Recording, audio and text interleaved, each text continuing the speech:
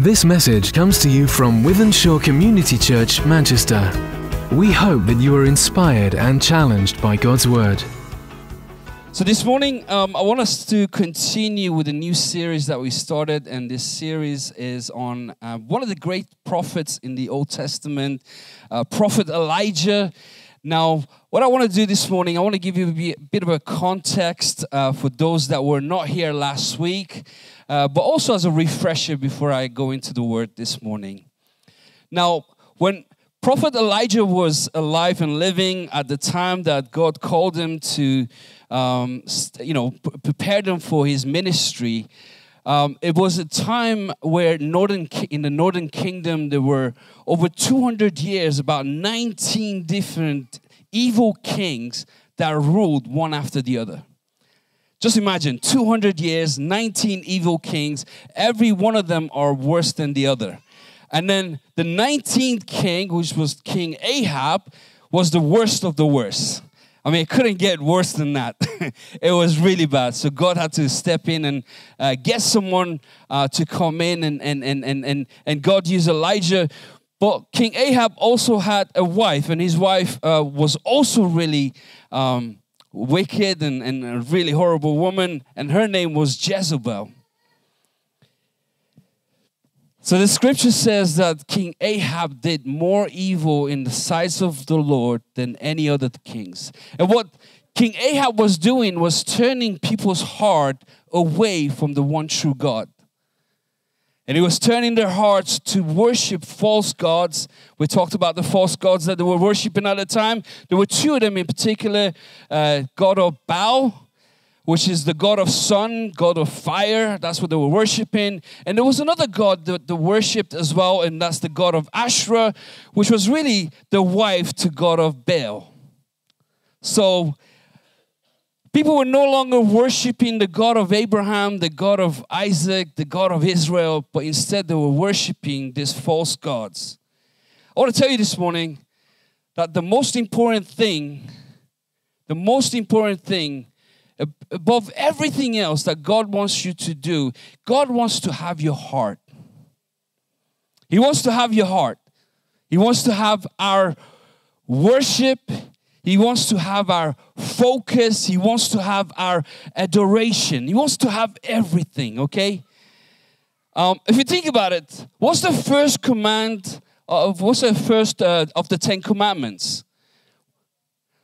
We shall have no other gods before me. You should have no other gods before me, right? And then when the people were asking Jesus, what is the greatest commandment of all? What is the greatest? And Jesus said, above everything else, we have to love the Lord your God with all your heart, with all your mind, and with all your strength. You need to love the Lord your God. And we need to really remember that God wants all our heart, not just part of it, all of it, right? Not just part of it, all of it. And we know how we have an enemy, right? Satan. Satan is our enemy, and he wants to hurt God. So what does he do?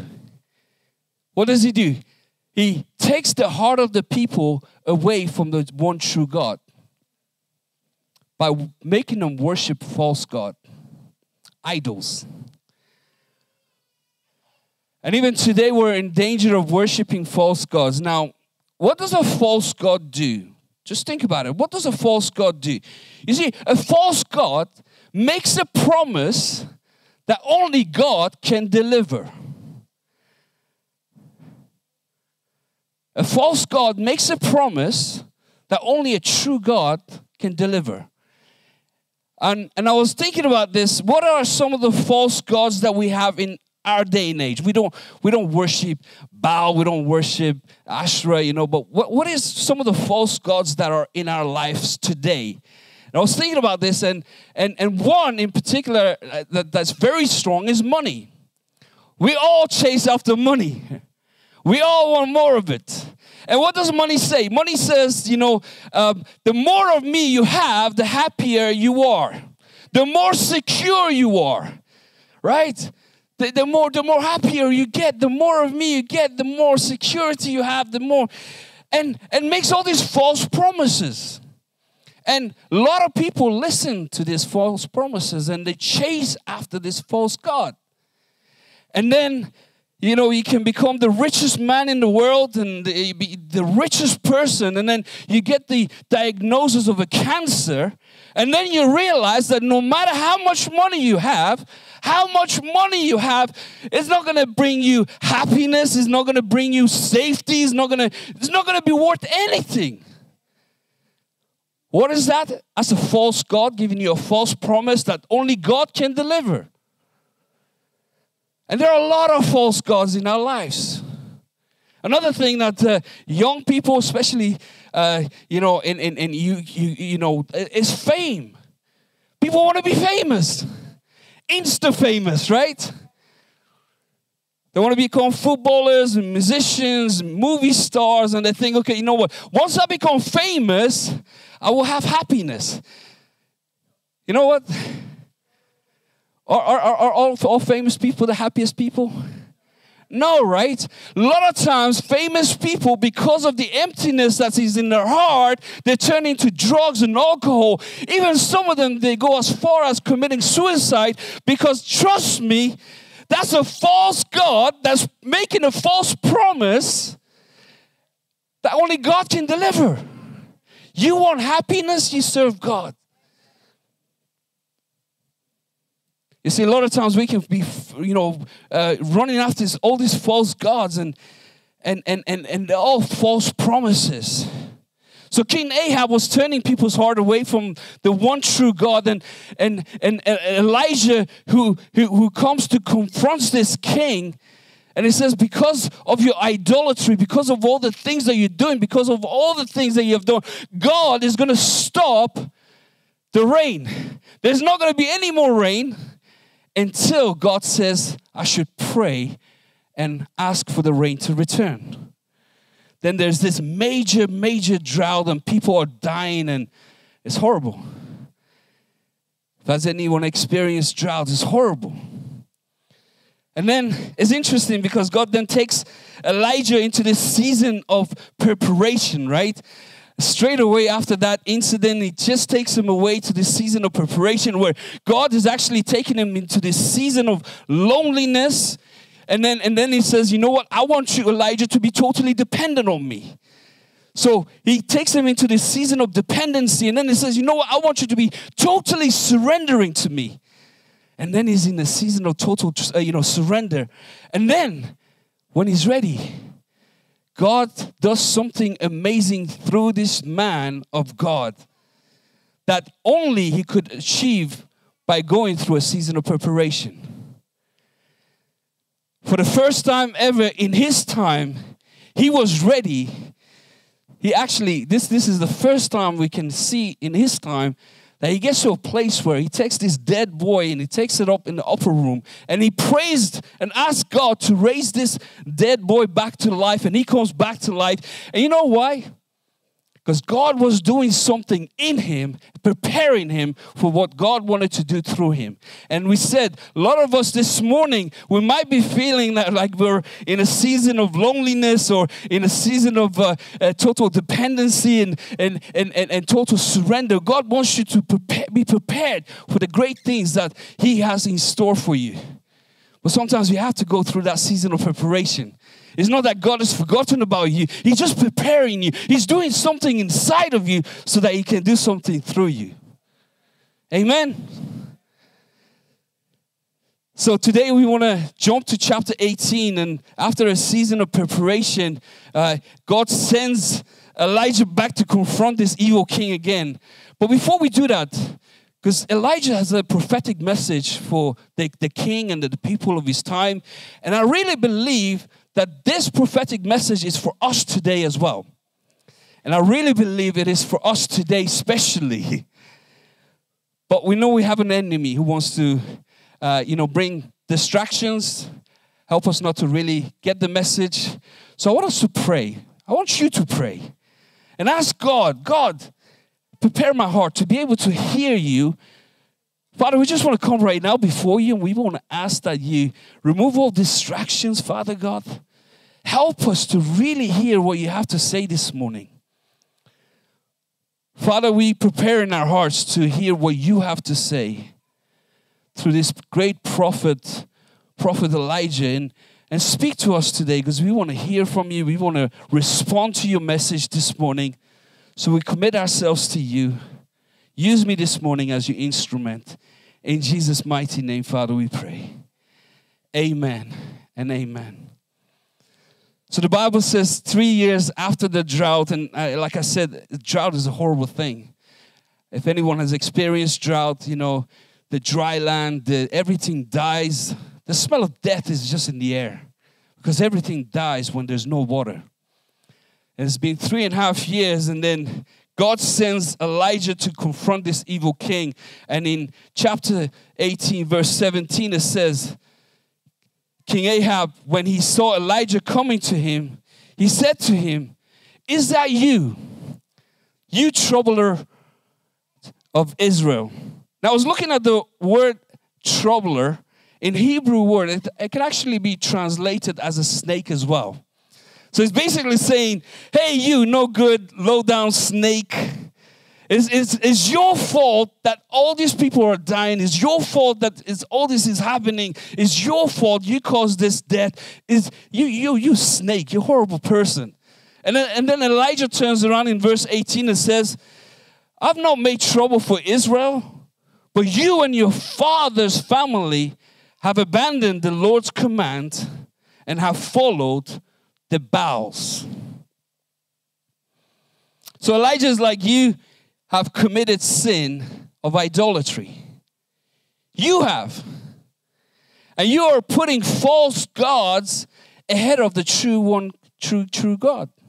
And Elijah was confronting this very popular idea at the time that, that there are multiple gods. And it's actually, there is two terms at the time, and even today, there's monotheism. Monotheism is the belief that there is one God, right? We as Christians, we are monotheistic. We believe that there's only one God. And then there's the idea of polytheism, which believes multiple gods. And Elijah was confronting this very polytheistic culture, and he was saying where they were worshiping multiple gods. And I was thinking, even today as Christians, even though we're supposed to be this monotheistic, even though we're supposed to believe there's only one God, we actually live a very polytheistic life, where we believe there's one God, but we worship and serve many, many, many false gods. Many false gods. We're not worshiping false gods of Baal or Asherah, like I was saying, but we are, we are literally worshiping false gods of money, material possessions. It could be your house, and you literally worshiping your house, and you just that means everything to you. It could be your image, and you're spending hours and hours behind the mirror and just fixing up. You know what I mean? It could be your career, and you're spending all your time on your career, and you're putting God on the side. You're saying, God, I'm too busy for you. I'm focusing on my career right now. It could even be your hobby. I was thinking it could even be your favorite football club, right? I was thinking about myself. Me and my boy, sometimes we're watching football and we're just like, go on, Chelsea. But it could be even your favorite football club. And we have all these false gods. I was thinking even it could be your family. Even something as good as your family, it can become like a god, where you see, anytime that you elevate anything into the rightful place of the one true God, it's called idolatry. It's called idolatry. It can be your spouse. It can be your children. It can be anything. Anything that comes in that rightful place is called idolatry. Sometimes we put, sometimes we put so much time and effort, right, into our work, which we should do. It's important. But it should never take the place of God. It should never take the place of God. Sometimes school. Yes, children, you have to study hard. You have to work hard. But it should not take the place of God. A lot of times, sadly, young people have really great relationship with God, and then they go to university, and then they stop going to church, and they're saying, now I'm in this season, and I need to focus on my education, and they put God aside, and they just say, now I'm in this season, I need to. Trust me, you can put all your effort, but if you don't have God's favor, you need God's favor. And we have to be very careful, because if we're not careful, we can have false gods in our lives without even knowing. And then Elijah delivers this prophetic message, like I said, to the Israelites, but also this prophetic message is for us today. And he says it's time to quit wavering. It's time. Stop, quit wavering. And that's the title of my message this morning. And it literally says, stop going back and forth. Stop going back and forth. And then he calls for this amazing showdown. In verse 19, it says, now summon the people from all over Israel to meet me on Mount Carmel. And bring the 450 prophets of Baal and 400 prophets of Asherah, who eats at Jezebel's table. Did you hear that? 400 prophets of Asherah, and they were all eating at Jezebel's table. Just imagine how big this table is. 400 prophets are eating at her table. In verse 20, so Ahab sent a word throughout all Israel and assembled the prophets on the Mount Carmel. Elijah went before the people and said, how long will you waver between two opinions? How long will you waver between two opinions? If the Lord is God, follow him. But if Baal is God, follow him. Make a decision. Follow who you think is real. Stop wavering around. Stop being in between two opinions. And I was thinking about this. A lot of times as Christians, we can be, well, God, I want to go to heaven. I want to go to heaven, but I still want to do whatever I want to do. I'm not willing to submit myself to you. I want to go to heaven, but I want to live my life. I want you to answer all my prayers. I want you to bless me, but I don't want to obey your commands because they're too hard. It's just too hard. I want to be a Christian on Sunday, but don't ask me to be Christian during the week. Come on now. I'm happy to come on church on Sunday, but the rest of the week, I want to do me. I want to live my life. And Elijah is saying, man, quit claiming Christ and live like you don't even know him. Just stop it. Stop calling yourself a Christian and live a life that doesn't even involve Christ into your life. Quit wanting the benefits and not be willing to even offer a sacrifice. How can we ask God to bless us when we're not willing to offer a sacrifice to him?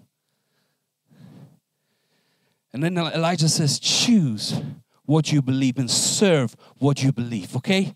Pick a side and quit wavering around, man. Stop it, because it doesn't help you.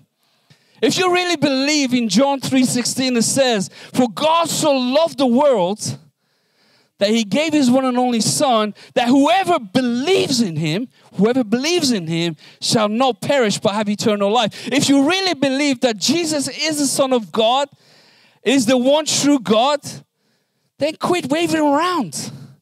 Stop serving other gods. Serve him. Because Jesus warned us. It's interesting because in John 3:16 it says this, and then in Revelation 3:16 it's interesting because it's Revelation 3:16 it says, so because you are lukewarm, neither hot or cold, I'm about to spit you out of my mouth. Wow. So he does want us to be hot. Just think about it. Jesus is saying, I don't want you to be a Christian, one fit in church, another fit in the world. He's saying, choose. Choose. Either be cold or be hot. But do not be lukewarm. How many like here drinking anything lukewarm? It's not nice, is it? And Jesus is saying, man, I don't want you to be lukewarm. You know why? Because I will just spit you out. I'll spit you out. That's a warning to us. If you really believe in the one true God, then live your life fully devoted to Him. Serve Him. Worship Him. Put Him first. Because in Matthew chapter 6 verse 33, Jesus said, but seek first His kingdom and His righteousness, and all these other things that you're running after, everything else that you're running after will be given to you as well. A lot of times we want to do things our way, and then we get frustrated.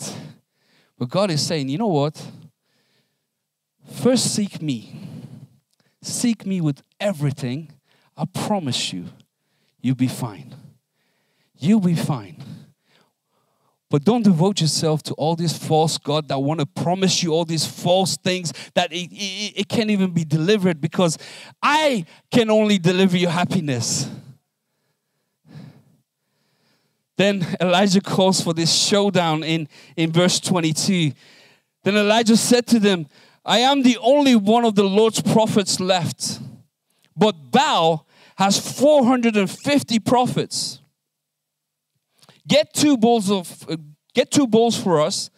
Let Baal's prophet choose one for themselves, and let them cut it into pieces and put it on the wood, but not set fire to it. They're saying, like, look, you pick the bull that you think is right. You go and select the one that you think is gonna, your God is gonna be happy with. Start cutting it up, offer it to your God, but don't set fire, okay?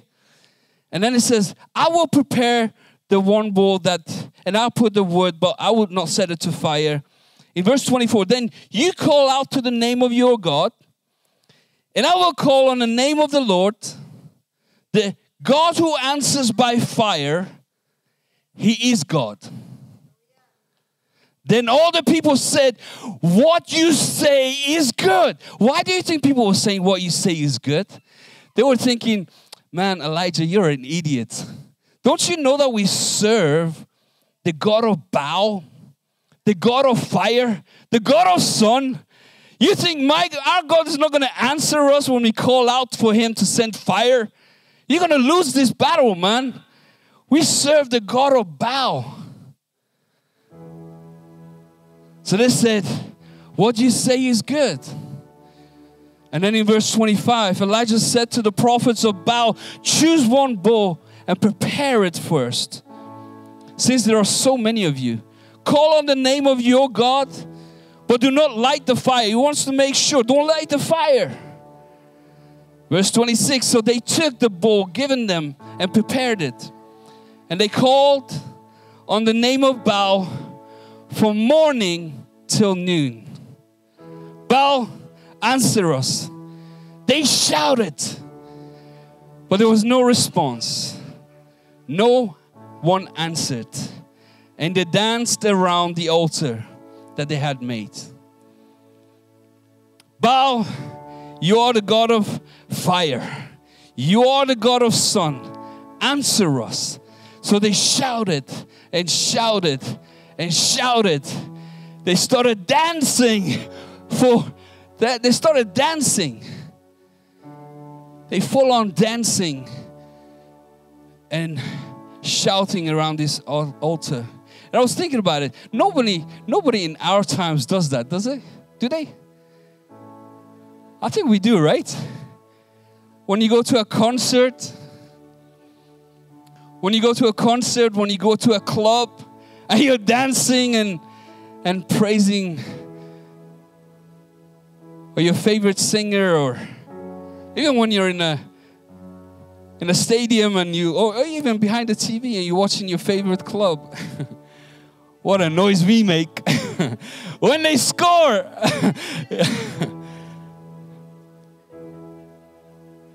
We dance. But these guys are dancing and dancing and shouting louder and nothing is happening. And I love this because Elijah decides to mess around with them. He's finding it quite funny. Then in verse 27 it says, at noon Elijah began to taunt them. Shout louder, he said. Surely he is a God. Surely he is a God. Perhaps he's in a deep thought. Perhaps he's busy. Perhaps he's traveling. Or maybe he's sleeping and he must be awakened. Go on. Shout louder. Louder. And louder. Then from verse 28 to 35. They just went ballistic. They just went ballistic. If I can have the worship team back up, please. And they started shouting louder and louder and louder and dancing faster and faster. And the Bible says they even started cutting themselves, thinking maybe we need to sacrifice some of our own blood. Maybe that's when God of Baal would respond to our request. So from morning to night, they just continued on and continued on. But there was no answer. Nothing happened. And in verse 36, it says, at the time of sacrifice, the prophet Elijah stepped forward and prayed.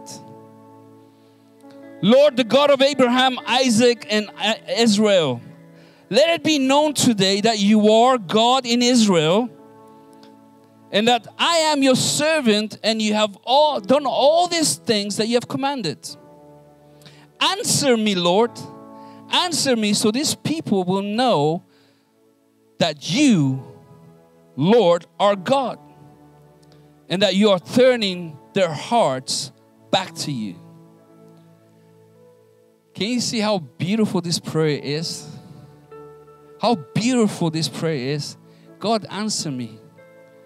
God, answer me. God, reveal yourself. Show yourself. Show them who you are. Let us see you. Reveal yourself. So we may feel the heat of your love. Why? So that you may turn the hearts of your people back again. Because they used to know you. They used to follow you. They used to walk with you. They used to worship you. But now they don't. Their heart is turned to other gods. All these false gods. But God, show yourself this morning. So they can turn their hearts back to you. And as I was preparing this message, I was thinking, God literally spoke to me and said, you know what? There are a lot of people this morning that you might be here this morning, or you might be watching this online. You were passionate about God. There was a time that you were so passionate. You were so close to God. You were walking with Him.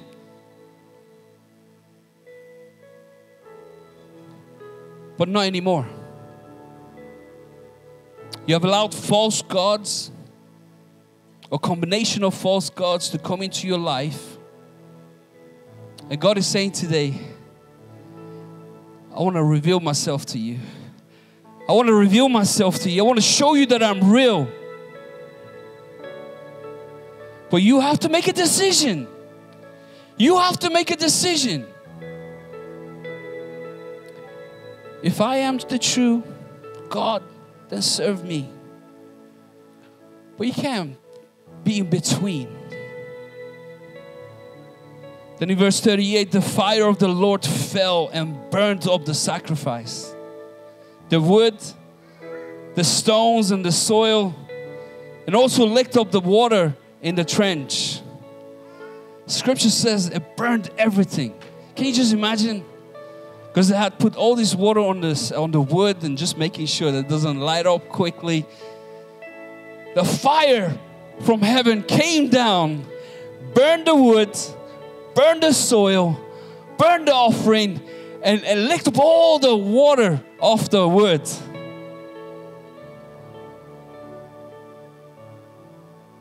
In verse 39, then it says, when all the people saw this, they felt prostrate and cried out, the Lord, He is God. The Lord, He is God. He is God. He is God. If you can stand for a moment, we just want to commit ourselves to Him this morning. Maybe it was you. Maybe it was you that you were so passionate about God, but things came and distracted you from the one true God. And God wants to reveal Himself to you. He wants to reveal Himself to us, to all of us this morning. Father God, we want to ask you this morning that we would be humbled. And in the spirit of repentance this morning, that we would dethrone all the idols that are standing in the place where you want to be in our lives. Father, we want to repent of the sin of idolatry in our lives. Father, we want to follow you. Help us to quit wavering around. Help us to really choose you and follow you. We want to serve you with all our hearts this morning. Father, I want to pray that you give us the eyes to see all the different areas of our lives that's with sin, that breaks your heart. Reveal those things to us right now. Lord, as you're revealing those things to us, we want to confess those sins to you, and we want to ask that you cleanse us this morning, God. Cleanse us this morning. We recognize that we don't have the ability to overcome the sins of idolatry ourselves. We can't do it. And we thank you for your Son, Jesus, who died on our behalf. And we need your help this morning. We need your help. So we ask, God, that you help us this morning. Would you be so great and help us to overcome our weaknesses, the things that we struggle with. Help us, Lord. We want to serve you. We want to worship you with all our hearts, all our minds, all our soul, with all our strength. Help us, Lord. We want to stop wavering around and we want to fully commit ourselves to you. If that's your prayer, we pray this in Jesus' mighty name. And all God people say, amen and amen. Now I want us to go into a time of Holy Communion. If I can have the ushers come and please help with distributing the elements. Please don't take the communion yet. We want to do it together. But we want to go into a time of worship. And I want you to ask God. Continue praying. Say, God, reveal those things that are not pleasing to you. Maybe there are some false gods in my life that I need to be aware of. Show me those things. And I want us to pray before we take the communion together. And we want to ask God to strengthen us. Amen. Amen. We hope you've been inspired and challenged by this message. For more information about Withenshaw Community Church Manchester, please visit withenshawcommunitychurch.org.